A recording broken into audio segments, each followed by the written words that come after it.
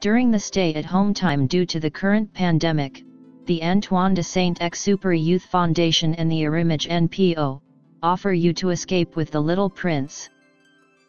We invite all our friends, especially the ill-sighted and the blind ones, to join us in this initiative, and to share with us their favorite extracts from the most translated tale in the world.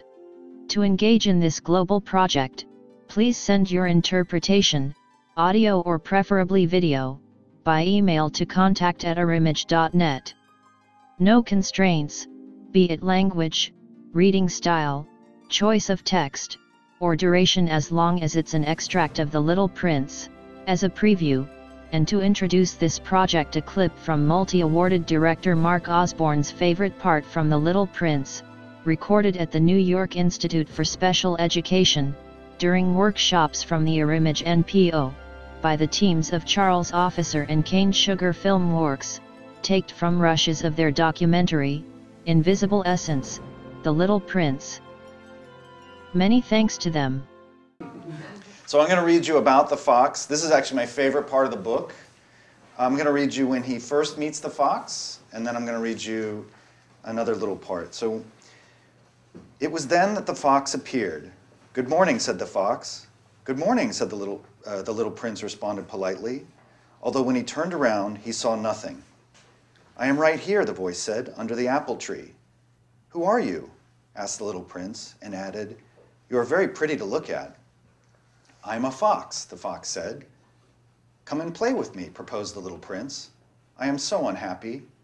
"I cannot play with you," the fox said. "I am not tamed." "Ah, please excuse me," said the little prince.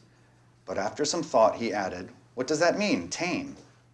"You do not live here," said the fox. "What is it that you are looking for?" "I am looking for men," said the little prince. "What does that mean, tame?" "Men," said the fox.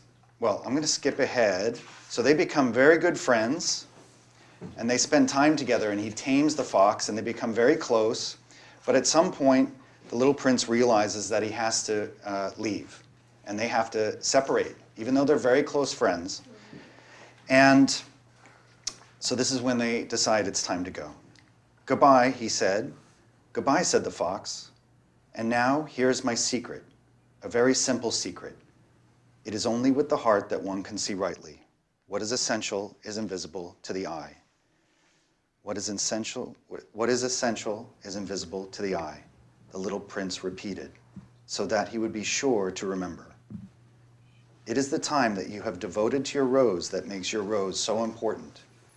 "It is the time I have devoted to my rose," said the little prince, so that he would be sure to remember. "Men have forgotten this truth," said the fox, "but you must not forget it. You must become responsible forever for what you have tamed. You are responsible for your rose."